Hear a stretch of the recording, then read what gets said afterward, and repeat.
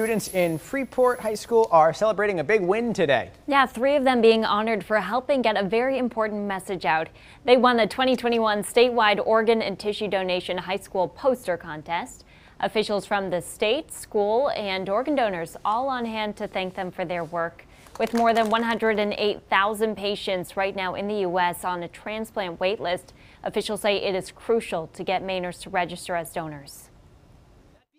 But at the Bureau of Motor Vehicles, when you walk in to obtain a license or renew a credential, you can make the decision to potentially save someone's life by signing up to get a heart on your license and join the organ donation program.